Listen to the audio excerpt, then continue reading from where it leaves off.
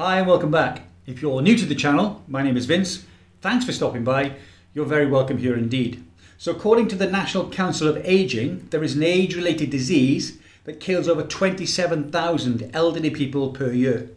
It's not the kind of disease you can catch, and it's not one that you specifically get after your 50th or 60th birthday.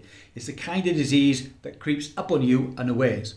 So without further ado, let's jump into the presentation. Let's find out what that disease is, and let's find out, more importantly, what we can do about it. So I shall be doing a number of videos that aren't just about NMN. These videos are going to be about other factors that will affect our longevity and the way that we can live a long and healthy life. This video is one of the videos in that category. Sarcopenia is the loss of muscle mass specifically related to aging.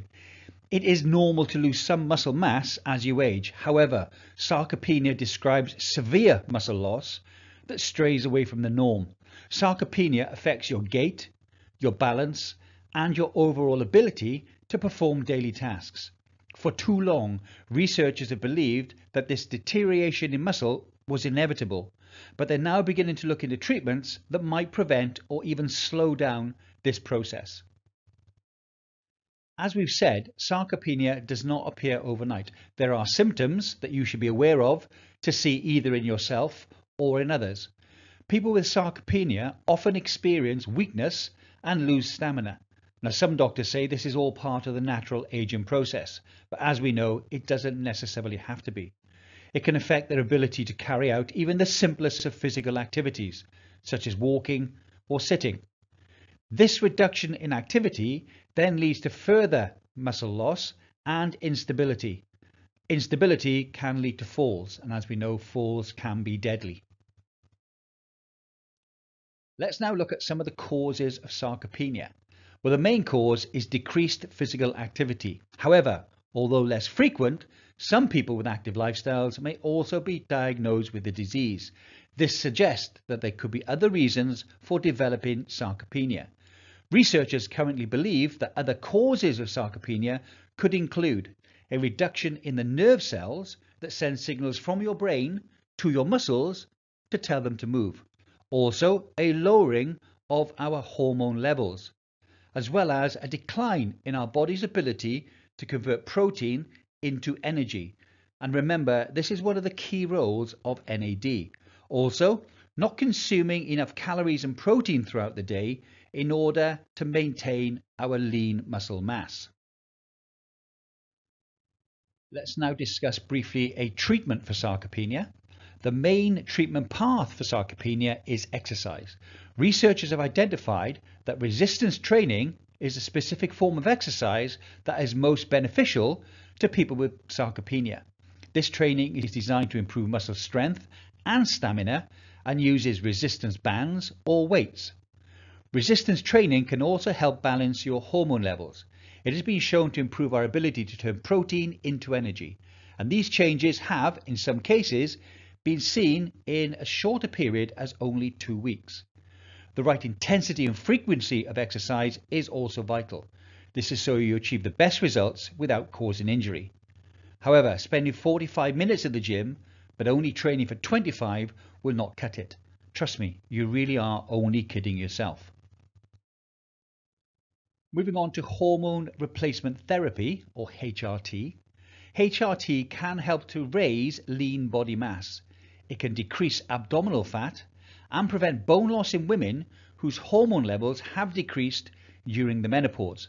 However, the use of HRT is debatable, mainly because of an increased risk in some cancers and other severe health conditions.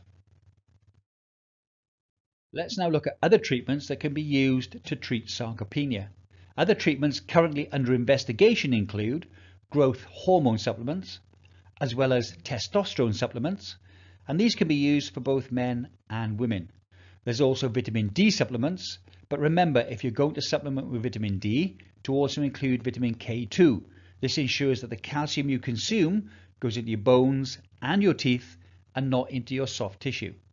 There's also investigation into medications for the treatment of metabolic syndromes.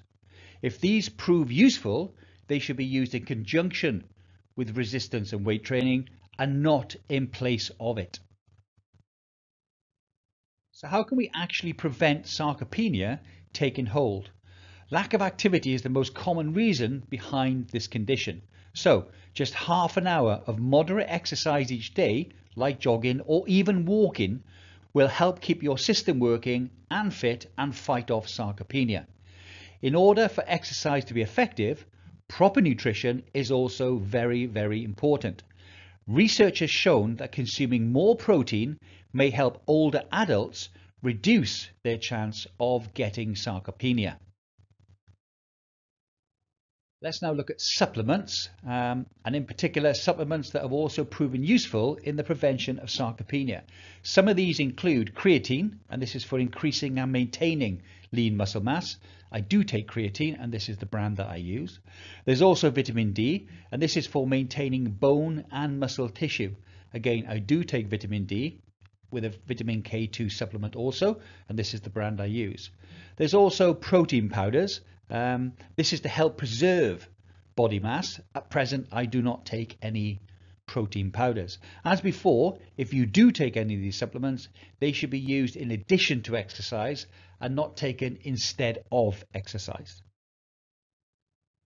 Let's now look at some conditions that have been associated with sarcopenia. Sarcopenia has been linked to a number of metabolic problems, such as type 2 diabetes.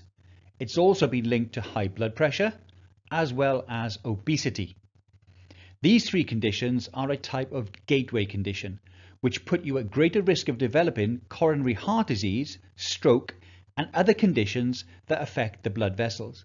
So it's important that these gateway conditions are kept at bay for as long as possible. Well, I hope you found that interesting or informative, hopefully both. Now, when I was researching sarcopenia, I didn't really know what it was and I didn't know what it looked like.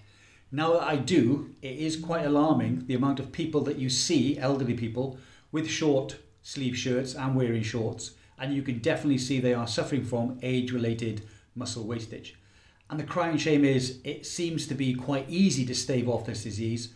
Very small amount of physical exercise per day and a high protein diet will do quite a lot to staving off this disease that claims in America 27,000 deaths a year. So important do I think that this particular subject is. I'm going to do 2 more slightly shorter videos on sarcopenia, and they'll be coming out in the near future. Well, I hope to see you in the next video. That's it for today. As always, please take care. I'll see you soon, and bye for now.